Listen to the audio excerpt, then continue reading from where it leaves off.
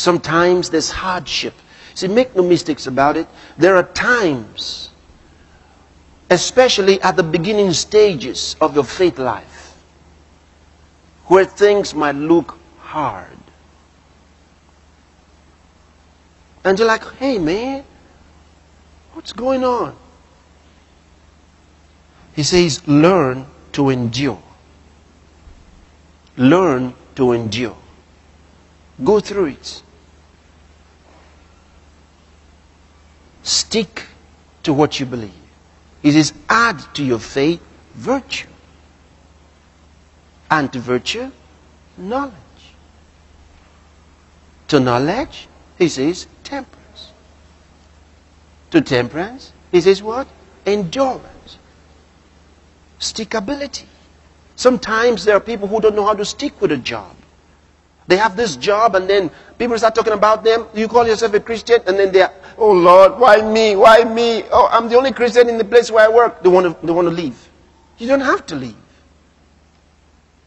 Learn to endure. Endure hardship. The Bible tells us to endure hardship as a soldier. Endure hardship as a soldier. Sometimes you're in a job, for some reason, they've not been able to pay. If it's not consistent with their character, you don't have to leave. Well, they don't pay for 3 months now, I'm going. No, hold on. If it's not consistent with their character. But if it's consistent with their character, then use me in there. Get out. But if it's not been like that, and now that company is going through some stress, they're having some problems financially, don't just get out. First learn to stick. First find, because God may use you to provide the solution. Don't immediately leave. Find out what should you do under the circumstances. Start learning to stick with something, to endure hardship. Hallelujah. Learn to endure. And while you're enduring, it's with hope. With hope for a brighter day. Some people endure without hope. That's sad. Well, things have never been better. I don't think that things are going to be better. We are just going through it. It doesn't matter. We have been suffering for some time now. No! That's not the kind of patience it's talking about. It's talking about patience with hope.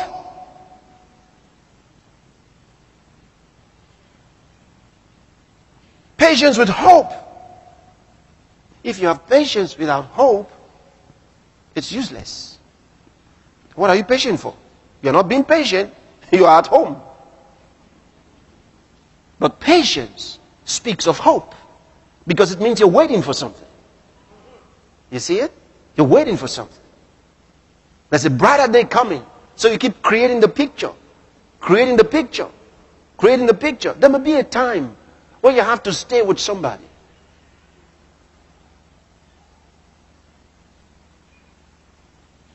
You may not get all the nice meals you would want while you're staying there. Endure hardship. If you're living with someone and you're an adult, you know who an adult is? All right? You're an adult. I mean, I can understand you 23 years old, 24 or more, and you're living with somebody, you expect 3 meals on that person's neck. Something's wrong with you. 1 meal is enough. They give you the other 2, say no thanks. Listen, I'm telling you something important. Listen, I'm telling you something important. You know why? Because when you become comfortable with the 3 meals they're giving you, you'll never go. You'll never go. 1 is enough. If you get that much.